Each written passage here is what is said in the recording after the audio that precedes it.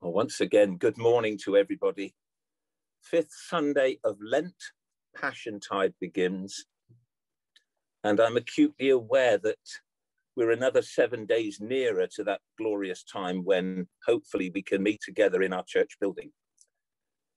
And so I'm sure you'll join with me in keeping that thought in your prayers, hoping that it will happen and that the pandemic's not going to get worse, that will stop it. I'm going to ask Jean at the end of the service just to remind us about what's going on during Holy Week.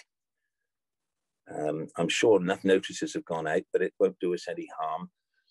And I know how much work she's put in with other people to make sure that we have a right Holy Week, something that is right for us, bearing in mind the constraints. And in the meantime, a warm welcome to you all to this worship this morning. Grace, mercy, and peace from God our Father and the Lord Jesus Christ be with you, and also with you. Lord, direct our thoughts and teach us to pray. Lift up our hearts to worship you in spirit and in truth, through Jesus Christ our Lord. Amen. So we say together, Heavenly Father, we come together to bring our praises and love to you. We come to hear your word, to pray for the world that you have given to us, and to ask your forgiveness for the times we let you down. We pray that your Holy Spirit will fill our hearts with love, that we may always praise you. Amen. And the special prayer, the collect for today. Gracious Father, you gave up your Son out of love for the world. Lead us to ponder the mysteries of his passion, that we may know eternal peace through the shedding of our Saviour's blood, Jesus Christ, our Lord. Amen. Now our first hymn, Rejoice, the Lord is King.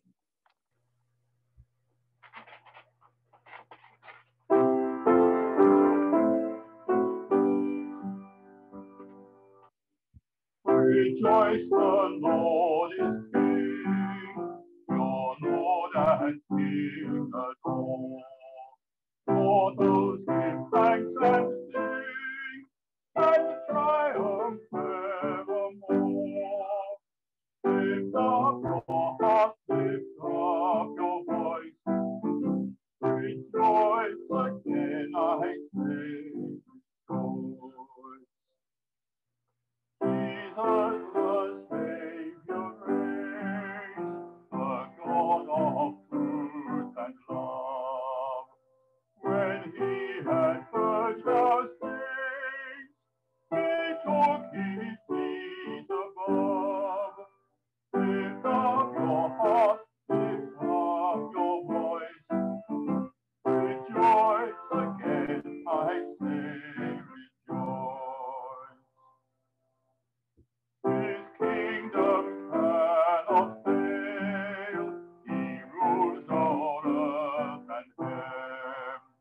The keys of death and hell are to our Jesus given.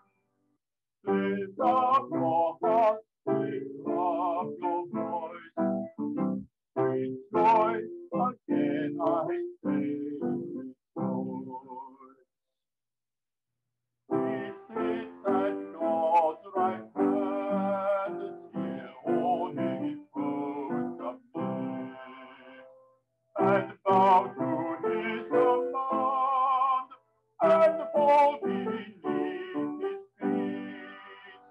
Lift up your heart, lift up your voice.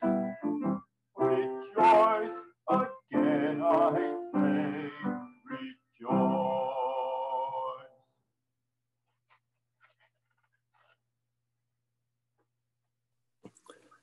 And so we confess our sins using words from Psalm 51.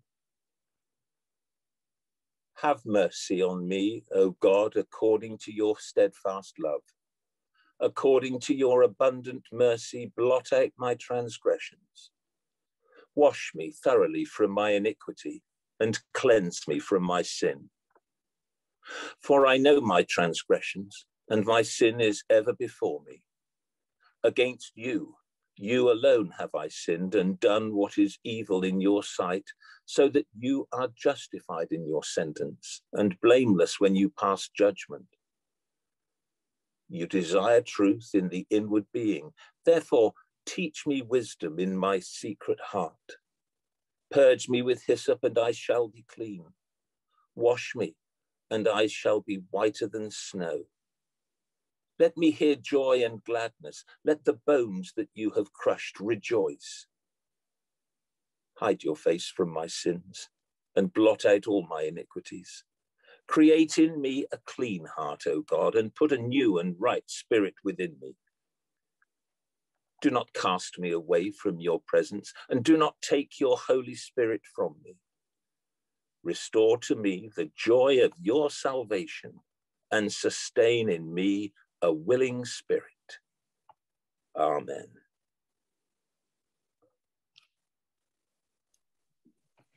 Our priest declares God's forgiveness. May the Father of all mercies cleanse you from your sins and restore you in his image to the praise and glory of his name, through Jesus Christ our Lord. Amen. Amen. The peace. We are the body of Christ.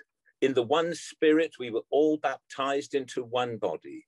Let us then pursue all that makes for peace and builds up our common life. The peace of the Lord be always with you, and also with you. And as is our custom, as best we can, let us offer one another a sign of peace. And so now we turn to our first reading from Hebrews. The first lesson is taken from Paul's letter to the Hebrews, chapter 4. Since then, we have a great high priest who has passed through the heavens, Jesus, the Son of God. Let us hold fast to our confession. For we do not have a high priest who is unable to sympathize with our weaknesses, but we have one who in every respect has been tested as we are, yet without sin. Let us therefore approach the throne of grace with boldness, so that we may receive mercy and find grace for help in time of need. Every high priest chosen from among mortals is put in charge of things pertaining to God on their behalf, to offer gifts and sacrifices for sins. He is able to deal gently with the ignorant and wayward, since he himself is subject to weakness. And because of this, he must offer sacrifice for his own sins, as well as for those of the people. And one does not presume to take this honor, but takes it only when called by God, just as Aaron was. So also Christ did not glorify himself in becoming a high priest, but was appointed by the one who said to him, "You are my son. Today I have begotten you." As he says also in another place, "You are a high priest forever, according to the order of Melchizedek." In the days of his flesh, Jesus offered up prayers and supplications with loud cries and tears to the one who was able to save him from death. And he was heard because of his reverent submission. Although he was a son, he learned obedience through what he suffered. And having been made perfect, he became the source of eternal salvation for all who obey him, having been designated by God a high priest according to the order of Melchizedek. This is the word of the Lord. Thanks be to God. And now we sing, O my Saviour, lifted from the earth for me.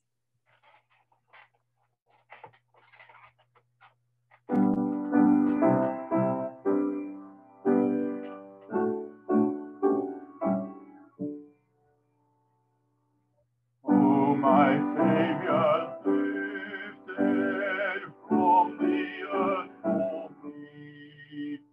Draw me with thy mercy nearer unto thee. If my earthbound longing takes the thought apart, draw me with the magnet of thy mighty love. Lord, thine arms are stretching ever far and wide, to enfold thy children through thy living truth. And thy come, O Jesus, there I turn away. Know thy love has conquered, and I come to thee, bringing all my burdens, sorrow, sin, and care. At thy feet I lay them, and I leave them there. And now our gospel reading from St. John's Gospel.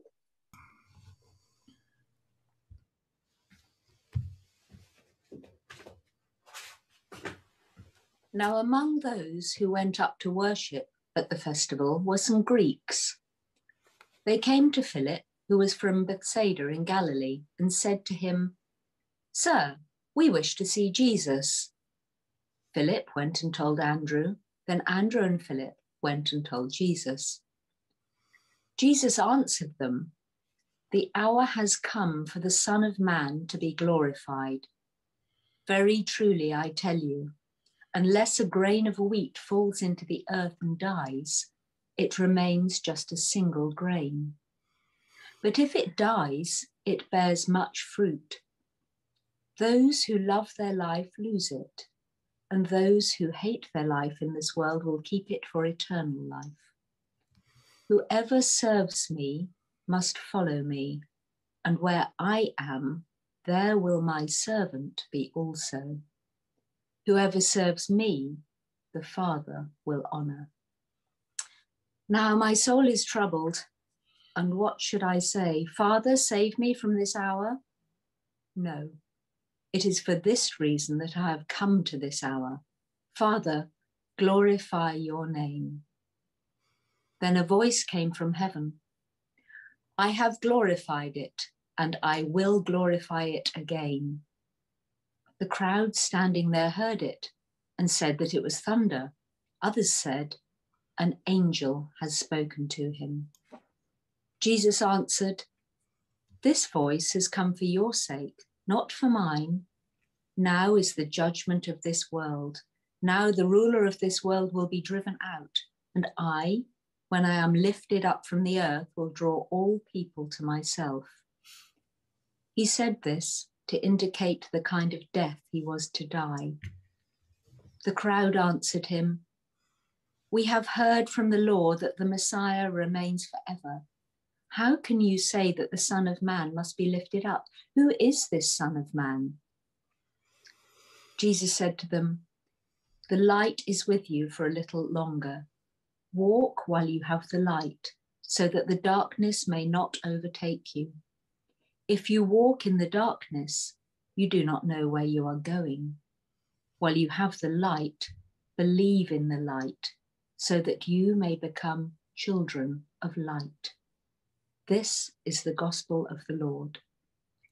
Praise to you, O Christ.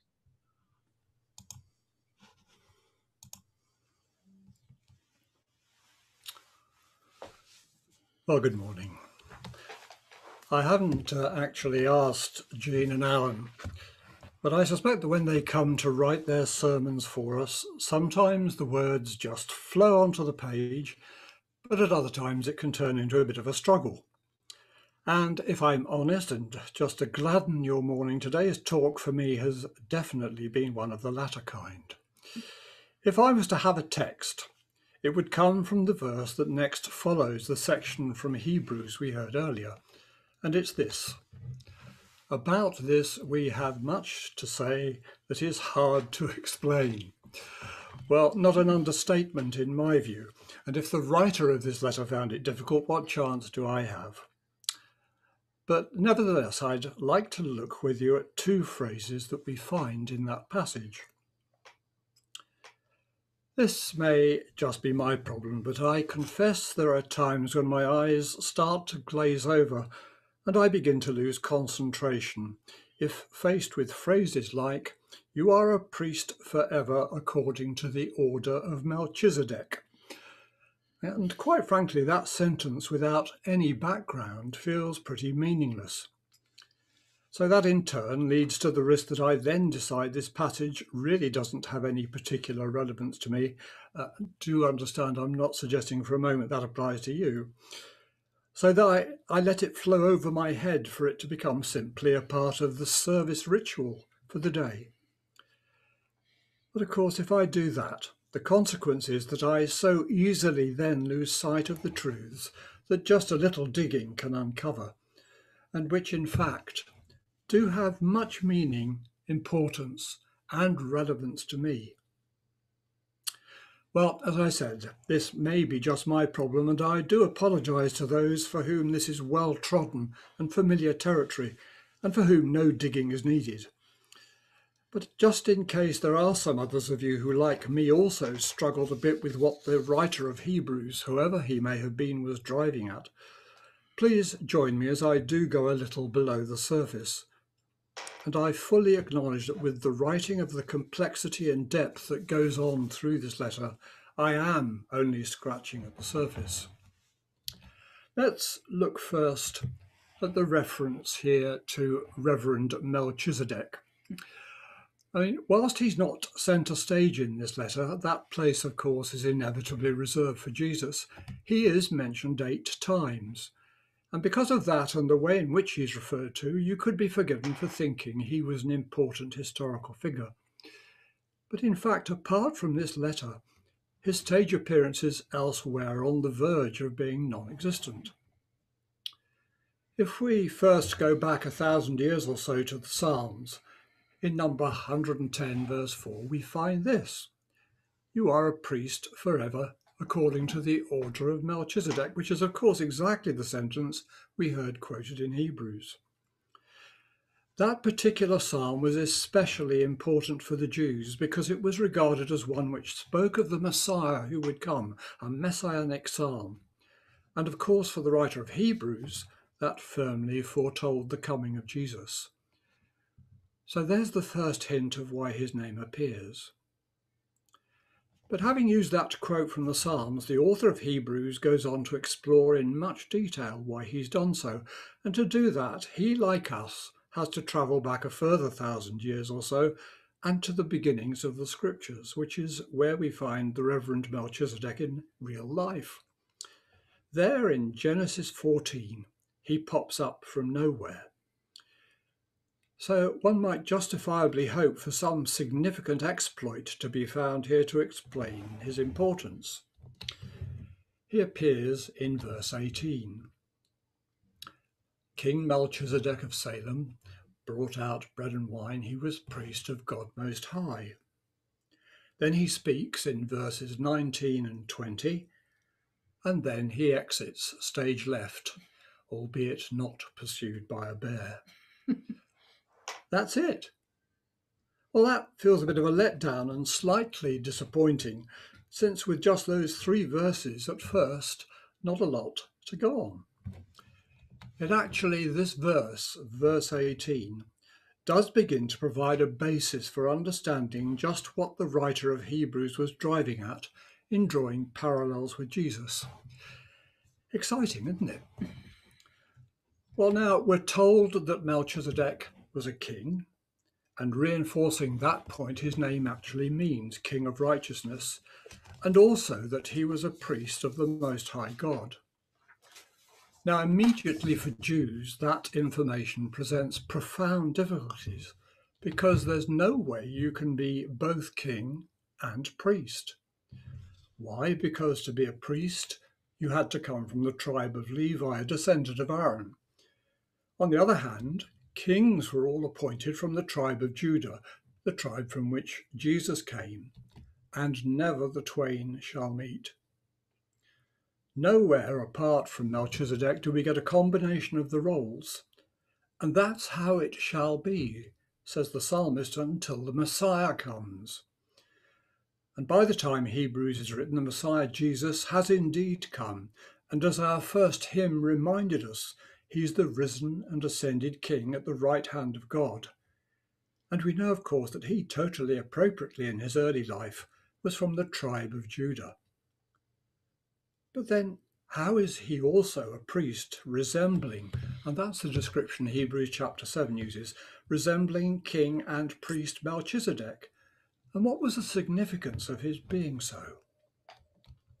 Our passage makes it clear that the appointment of high priest is one taken up at God's invitation. Jesus takes on this role at the behest of his Father. For what purpose? We know that in the temple, the responsibility of approaching God and offering sacrifices was the province of the priests, who were the only ones allowed in the holy section of the building. Kings were not permitted to enter, even though Solomon appears to have got away with it sometimes. And further, beyond that section, it was the high priest and him only who had annual access to the even more sacred part, the Holy of Holies, where he'd meet with God, hidden behind a veil of incense. Now, the writer of Hebrews is telling us, using this quotation from Psalms, that now we have Jesus as Melchizedek before him, both a king and a high priest with that direct access to God. He is the channel, the intermediary between the people, and that includes us, and God, enabling him to offer sacrifices on their behalf. Now, there's actually so much more in Hebrews about what all this means and why Melchizedek's reference is so important. But having scratched the surface of what lies behind that quote from the Psalms, let's just move on to another sentence in the passage.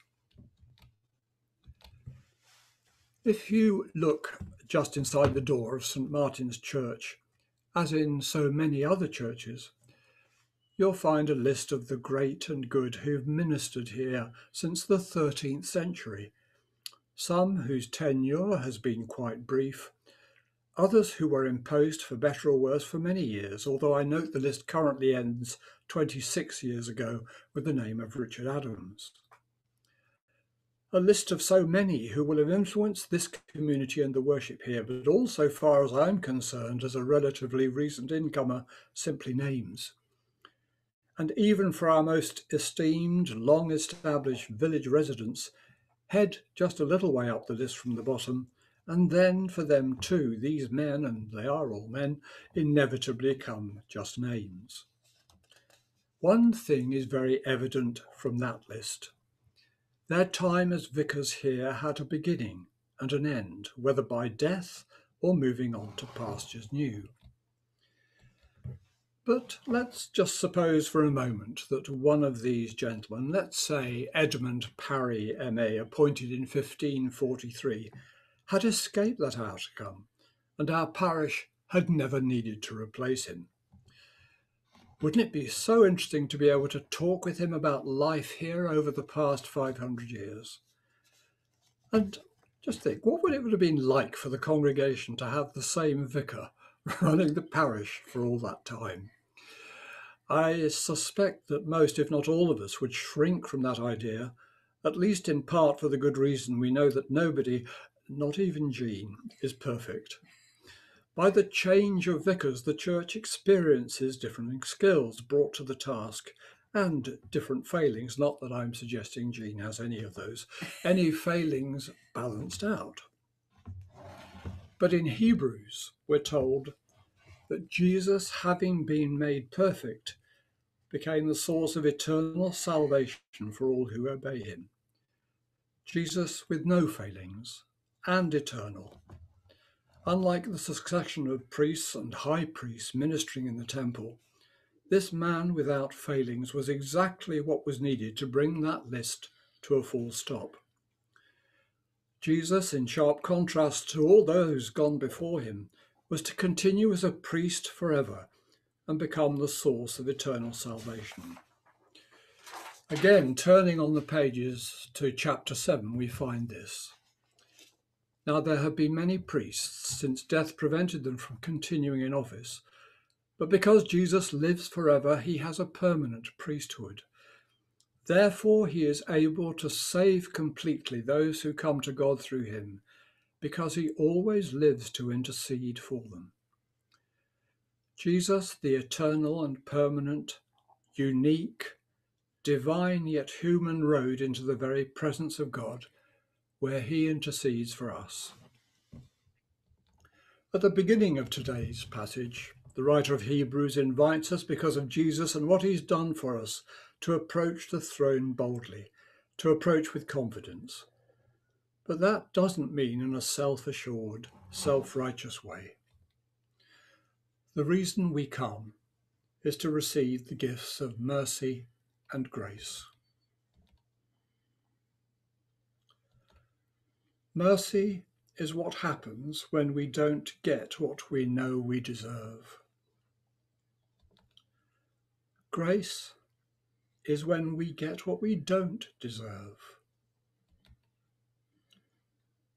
Through Jesus, both King and priest, we may approach God in confidence to receive both forgiveness and blessings. For that, we should indeed be grateful. And as we pass through Good Friday to what lies beyond, that gratitude must surely turn to assurance and to hope. Amen.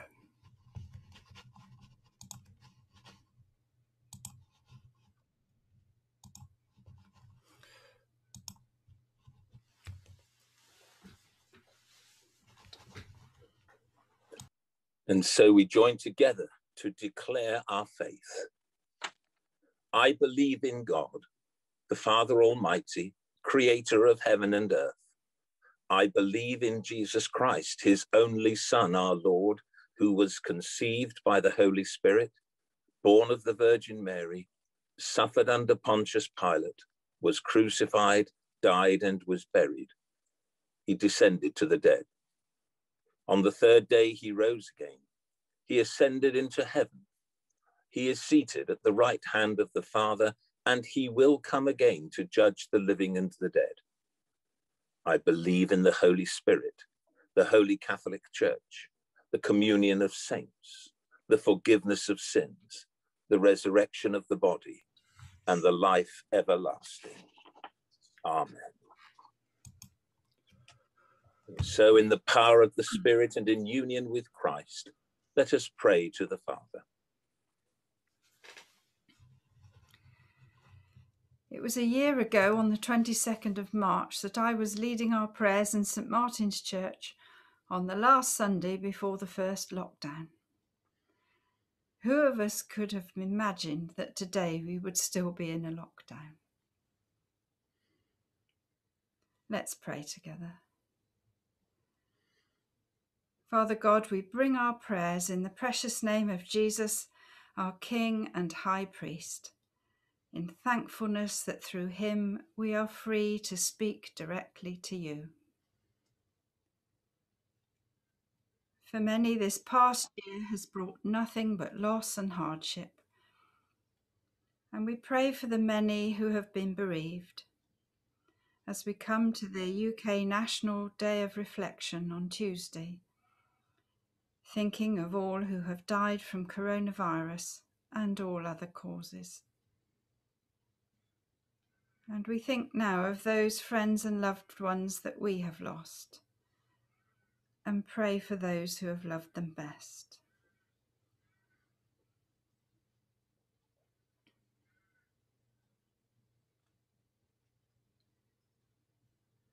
Lord, in your mercy, Hear our prayer. We pray for all those whose health has suffered through the pandemic, from the long-lasting effects of COVID, or because treatment has had to be suspended, and for others whose mobility has worsened from being trapped indoors. We pray for those who have lost their jobs or livelihoods, whose hopes have been dashed or plans disrupted. For families who have struggled to cope in lockdown and where relationships have broken down. Lord, in your mercy, hear our prayer. On the positive side, the lockdowns have brought some surprising successes and revelations. We give you thanks, Lord, for the many ways people have found of connecting with others, enjoying their homes and the natural world, and by being creative and generous. For all those who have sacrificed so much to help those in need, and for all the volunteers who have enabled the rollout of the vaccine programme in this country and abroad. We pray that much of the good that has been generated from tackling the difficulties caused by the pandemic will continue. We pray that lessons will be learned from any mistakes that were made in the past year by those in positions of leadership and decision-making, and that there will be a strong desire for greater equality in our society and the will to make it happen. Lord, in your mercy, hear our prayer. As we look ahead to the gradual easing of lockdown measures, we do pray that it won't lead to a third wave of infection, and that we will be able to safely enjoy the return to more freedom, to mix and meet up with friends and family. We pray that our economy will begin to recover, and schools and colleges, shops and businesses return to some sort of normality safely. May churches throughout the country open their doors this Easter so that Christians can gather for worship at this most important season. And we pray for all preparations being made for services during Holy Week and on Easter Sunday. Help us all to continue to take care and consider others as we start to resume gathering together again. Lord, in your mercy, hear our prayer. Our thoughts have been drawn this week to the vulnerability of women to the danger posed by predatory men, and what can be done to increase their safety, and to teach boys and young men greater respect for girls and women. We pray that this will be effective, and that women throughout the world will be protected from harm and exploitation.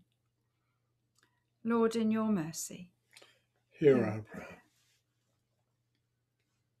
Gracious God, we look forward in hope for a world able to live safely with COVID-19, and pray that all countries will have equal access to vaccines and health facilities. We pray especially for those living in war zones, in poverty, and in areas of natural disasters. Thinking today of those especially experiencing flooding in Australia, and that aid will reach them and their suffering will be alleviated. Move in the hearts and minds of those in positions of influence and power through your Holy Spirit, that peace and justice may prevail. And move in our hearts and minds too, that your love will abound in our homes and communities.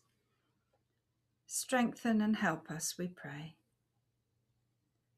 Merciful Father, accept these prayers for the sake of your Son, our Saviour, Jesus Christ. Amen. And let us pray with confidence as our Saviour has taught us. Our Father, who art in heaven, hallowed be thy name. Thy kingdom come, thy will be done on earth as it is in heaven. Give us this day our daily bread, and forgive us our trespasses, as we forgive those who trespass against us. And lead us not into temptation, but deliver us from evil. For thine is the kingdom, the power, and the glory, forever and ever. Amen. Amen.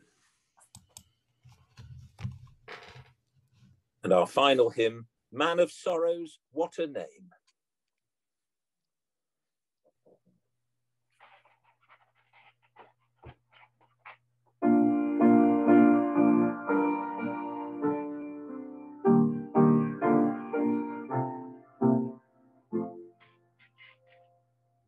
Man of sorrows, what a name for the Son of God who came. Who in sinners truly saved.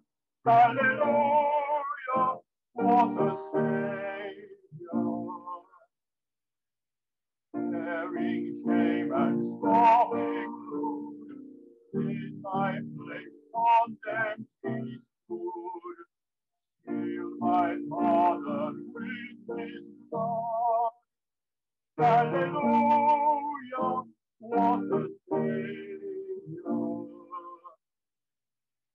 Guilty, vile, and helpless free, spotless Lamb of God was he.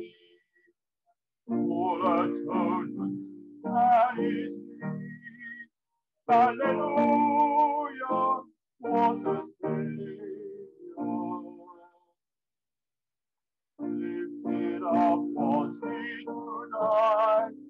It is finished, was his cry.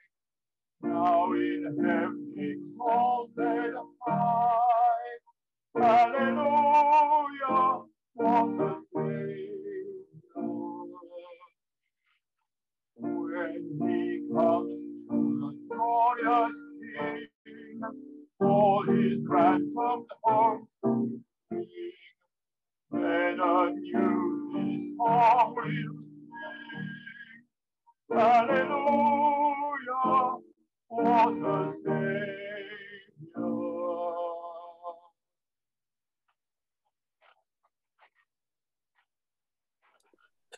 And so now, before we ask Jean to give us God's blessing, can I just say thank you to all who've helped with this service and shared with us, to John and Alison for reading so well. It's always a joy to hear the gospel and the words of God read well.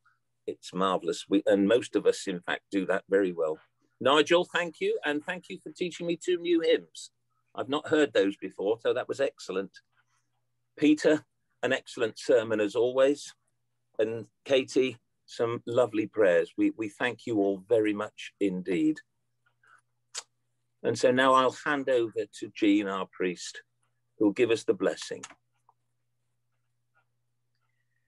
So now we leave this space of worship. And while so much of the road ahead is uncertain, the path constantly changing, we know some things that are as solid and sure as the ground beneath our feet and the sky above our heads. We know God is love. We know Christ's light endures. We know the Holy Spirit is found closer to us than our next breath, binding us to one another until we meet again. In that knowledge, go in peace, and the blessing of God Almighty, Father, Son, and Holy Spirit be with you and abide with you always. Amen.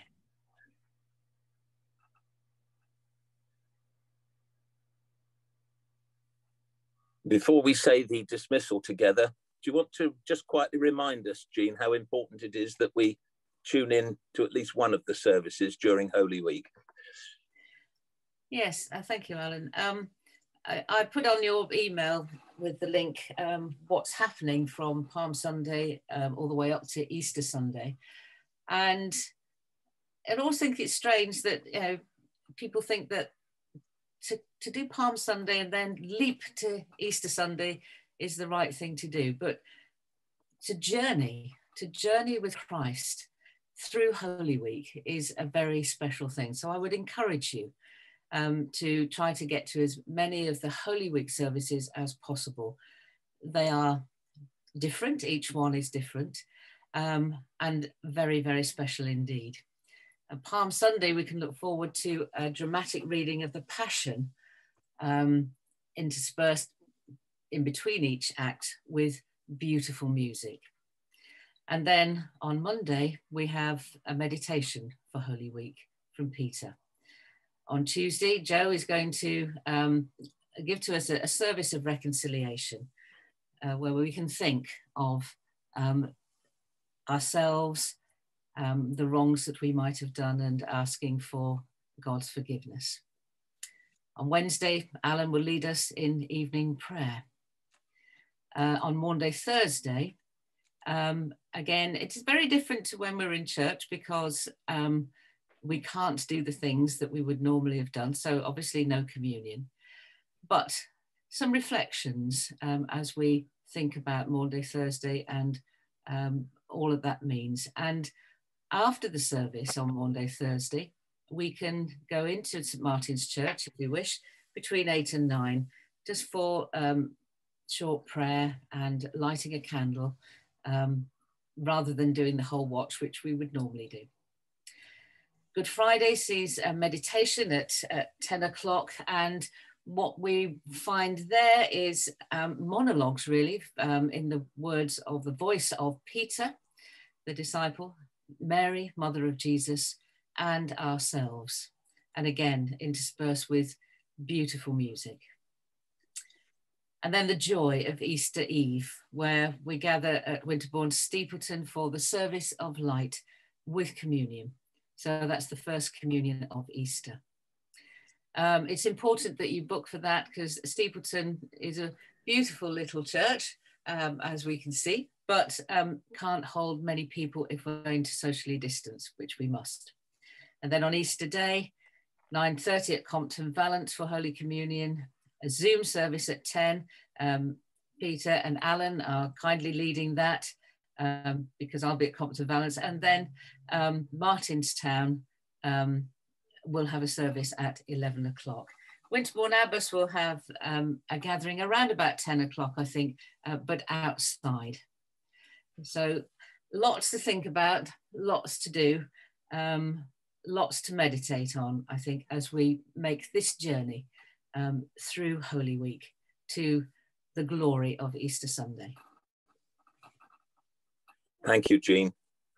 It occurs to me that, like all good priests, you meet us where we are and accompany us on our journey. And Holy Week is a time when we can actually say thank you for that. And on the journey with which you lead us through Holy Week, we can come and meet you where you are with Christ and journey with you. So I do hope as many as possible will join us for those services, or some of them at least. Thank you. And so together, the dismissal. Let us go out into the world to live our lives for God, to follow Jesus, and to listen to the Holy Spirit as he guides us, that we may know Jesus more fully and live our lives for him, filled with his joy and love. Amen.